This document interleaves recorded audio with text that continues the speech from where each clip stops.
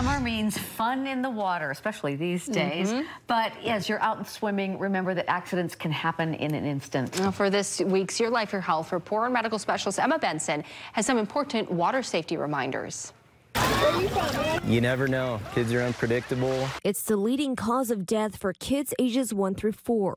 And the second leading cause of unintentional injury death in kids up to 14 years of age. That's like every parent's worst nightmare. While knowing how to swim does not guarantee your safety, experts remind us drowning is preventable. There are layers of protection that we can use to keep ourselves and our kids safe in the water. Carly Kump is a community health program manager at Intermountain Primary Children's Hospital. She says you can prevent accidents by designating a water watcher.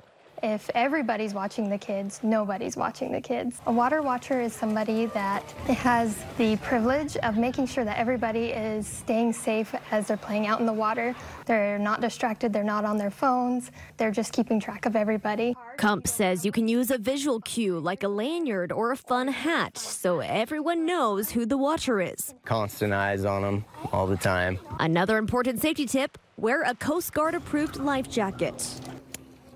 All set.